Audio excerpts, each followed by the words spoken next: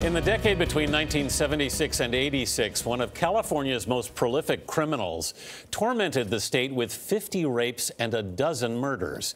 An upcoming book by the late wife of comedian Patton Oswalt investigates the little-known Golden State Killer.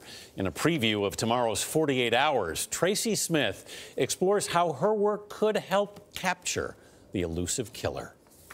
Comedian and actor Patton Oswalt has made a career out of getting laughs. My wife is 10 times smarter than me. But there was rarely anything funny in his wife Michelle McNamara's line of work. She blogged and wrote about true crime stories, especially unsolved murders. She had a mind for the details of true crime, the way that other people have for baseball or me for films. It was just in her head.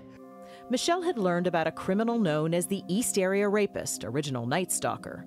Between 1976 and 1986, he'd been responsible for 50 rapes and 12 murders across California before he suddenly vanished.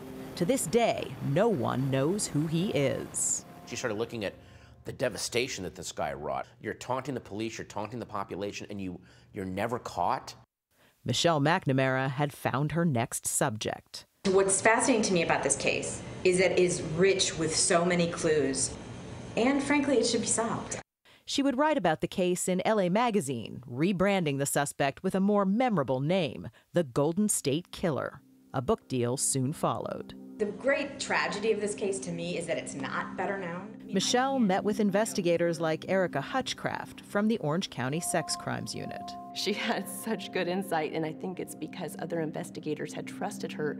They told her things that weren't in some of the original files. Contra Costa County investigator Paul Holes says he came to view Michelle McNamara as part of the team. Once she earned my trust, she literally became my investigative partner. Like other investigators, Michelle was motivated by the pain and terror of victims, like Jane Carson Sandler.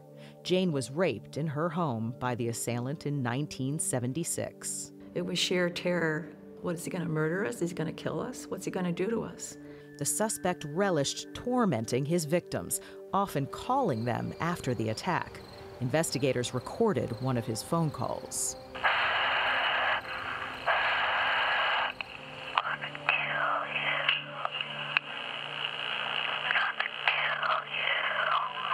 So who does this voice belong to?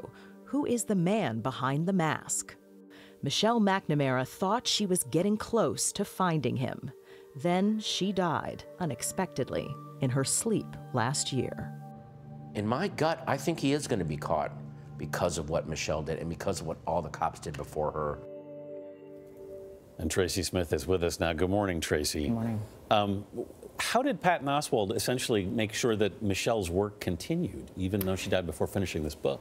Well, he didn't feel he could do it justice on his own, so he enlisted the help of a researcher that she was working with and a true crime writer, and they're going to finish this thing. It's very important to him that he finishes her work with their help. How did she die, and how is he doing? It was a combination of prescription drugs and an undiagnosed heart condition, and it was shocking, devastating. He's now a single parent. He's sad, but he speaks so eloquently about his grief that I really feel like anybody who's lost someone or who's loved someone can get something out of this hour. Is her work making a difference, do you think, on the case? Oh, yeah. It's gotten investigators to work together, and maybe we'll find out who this person is. I hope so. Thank you, Tracy. Sure. Tracy, thanks. You can see Tracy's full report, 48 Hours, The Golden State Killer, tomorrow night at 10, 9 Central, right here on CBS.